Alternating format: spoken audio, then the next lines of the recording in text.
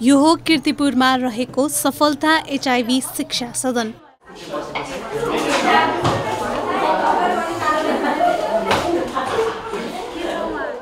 यहाँ 27 भन्दा बढी एचआईभी संक्रमित बालबालिकाहरू बस्दै आइरहेका छन्। ठूला भइसकेका बालबालिकाहरू दिनदिनै समाचारहरू हेर्ने गर्दछन्।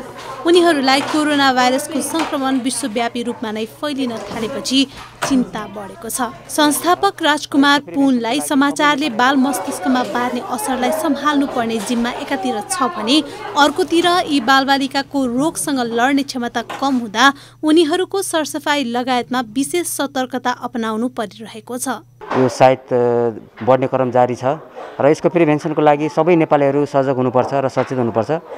त्यसरी नै हामी पनि अझ बढी सचेत हुनु छ, किनकि हाम्रा छोराछोरीहरू सबैजना एचआईभी संक्रमित हुन् र उनीहरूलाई अझ यो कोभिड-19बाट बचाउन हामीलाई एकदमै बढी चिन्ता र चासो बनेको छ। किनभने नर्मल अवस्थामा पनि उनीहरूलाई छिट्टै चिसोले छुने गर्दछ, रुगाखोकी लाग्ने गर्दछ। भनेपछि अहिले यो भयावह स्थितिमा अझ हामी बढी सजग र सचेत हुनु जरुरी छ।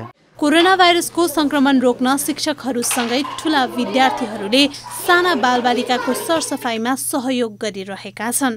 हामी चाहिँ नर्मल गर्दाखेरि चाहिँ स्टडीमा मैले पहिला सिकाउनु भएको जसरी नै अब बाहिर जहिले पनि साबुन पानीले हात धुने, कहीँ कतैदेखि आएपछि र खाना खानुभन्दा अगाडि साबुन पानीले हात धुने, केही चिज समाइसकेपछि त्यो सेनिटाइजरले हात पनि धुने गर्छौँ र भाइ बहिनीलाई पनि हामी त्यसरी नै ठुल्ठुलोले गाइड गरिरहेको छु मैले। पहिला नै एचआईभीबाट संक्रमित भएका बालबालिकालाई कोरोना भाइरसको संक्रमणबाट कसरी बचाउने भन्ने चुनौती थपिएको छ। यो त केवल एक प्रतिनिधि पात्र मात्रै हो। रोगसँग लड्ने क्षमता कम भएका व्यक्तिहरूलाई अहिलेको अवस्थामा ध्यान दिनु हामी सबैको जिम्मेवारी पनि हो।